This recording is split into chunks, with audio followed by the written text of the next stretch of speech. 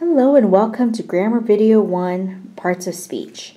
So you should be on this grammar video if you were going into your sophomore year of high school at Bishop Matchbuff.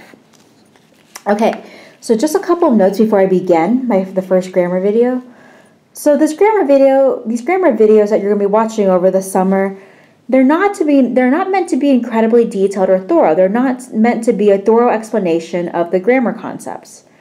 Rather, the grammar videos you're watching, they're meant to give you a brief review of stuff we worked on during freshman year. Okay, so these grammar videos are assuming that you somewhat remember what we've talked about in grammar freshman year. Now, if for whatever reason you have completely forgotten everything I taught you about grammar during freshman year, or you didn't have me as a teacher because you're a transfer student and you need a more thorough explanation of these grammar concepts, or if you have a lot of questions, please feel free to email me with your questions. And if you need a more thorough explanation, I'm happy to provide that to you as well. But otherwise, again, these videos are going to be very brief, mainly because they're meant to review stuff that you should already know. Okay, so let's talk about Grammar Video 1. Okay, Grammar Video 1, we're just going to review basic parts of speech. All right, basic parts of speech. All right, first part of speech we're going to review is a noun. So a noun is a person, place, or thing, or an idea. Okay, there are many different types of nouns I can go into. However, I'm only concerned if you can distinguish what a proper noun is. So I don't really care if you can tell me what kind of noun it is, except when it's a proper noun. So a proper noun is a specific name given to the person, place, or thing.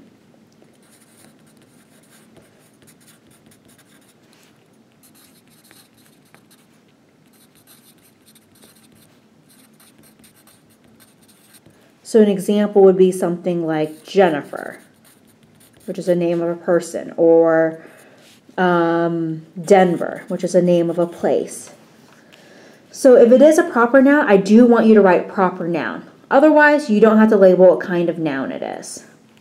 Okay, next on our list of parts of speech is a verb. Okay, so a verb describes an action or a state of being. So it either describes an action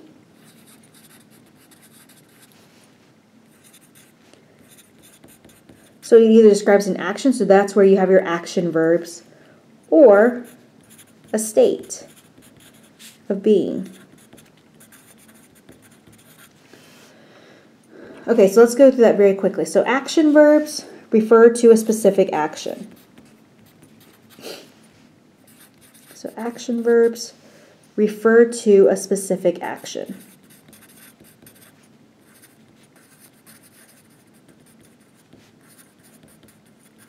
Examples are like walks, or talks, or hops, and so forth, okay? Whereas a linking verb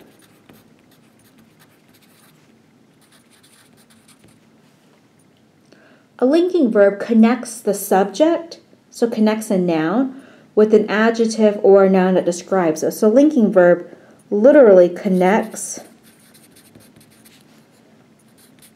the subject with a noun or adjective that describes it.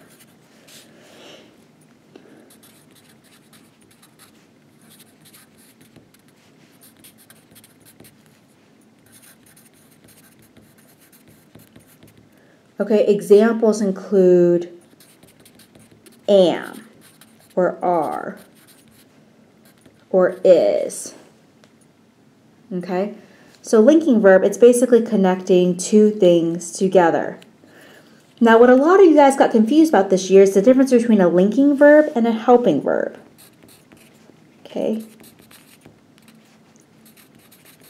Okay, so whereas a linking verb is connecting two things together, a helping verb is used together with an action verb that helps to express that action. So it's used with an action verb. Used with an action verb in order to express that action.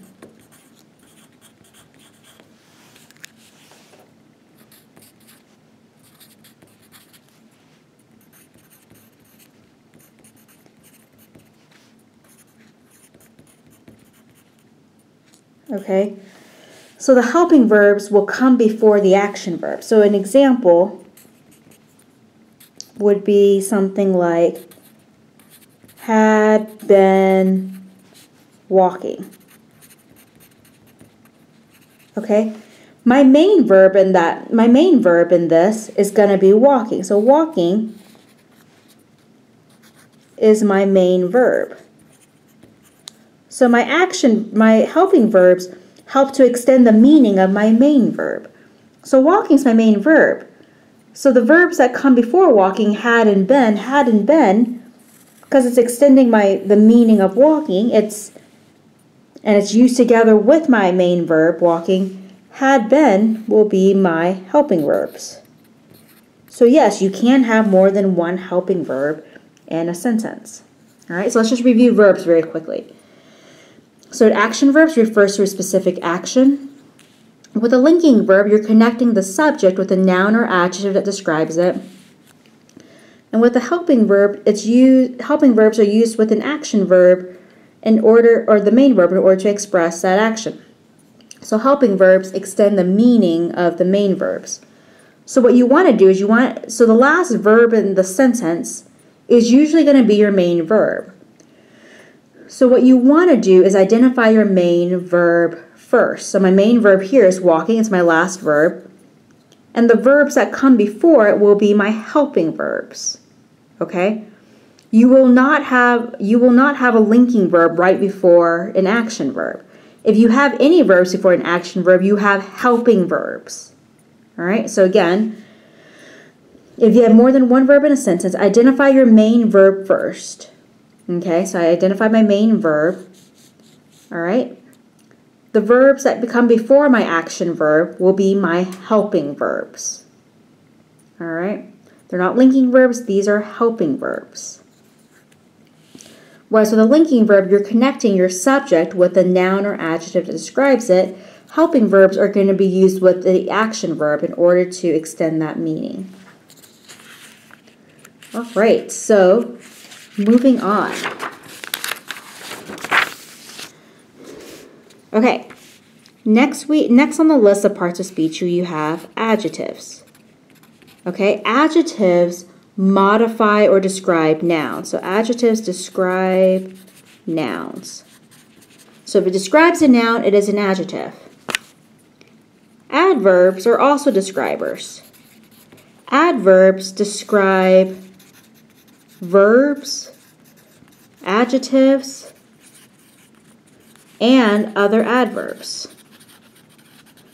Okay, so basically, if you have a word that's describing something that's not a noun, you have an adverb. So let's look at our describers again. Adjectives describes nouns. Adverbs describe things that are not nouns, such as verbs, adjectives, and other adverbs. All right. Next, you have pronouns. Okay, so pronouns are used instead of a noun to avoid repeating the noun. So a pronoun takes the place of a noun.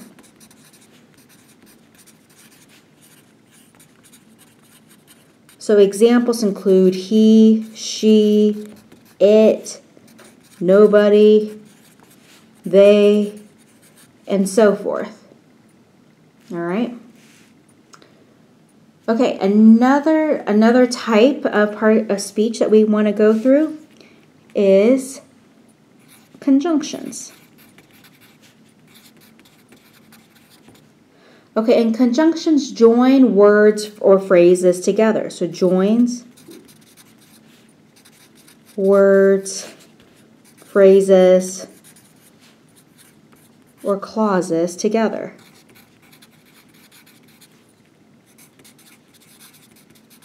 Okay, there are many different types of conjunctions, but I'm only going to talk to you about two types of conjunctions. Okay, so one type of conjunction is a coordinating conjunction. Okay, so coordinating conjunction includes and, but, or, yet, nor, and so. Okay, these are coordinating conjunctions. So as far as this goes, I do want you to specify whether it's a coordinating conjunction or not, because recognizing coordinating conjunctions will be important when you start talking about clauses. So with a coordinating conjunction, if you remember from last year, coordinating conjunction joins independent clauses together.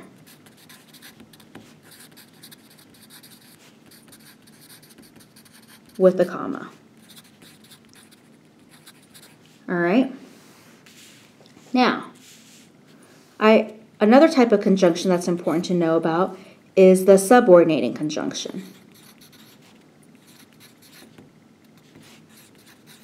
So if you remember, subordinating conjunctions begin dependent clauses. They begin dependent clauses.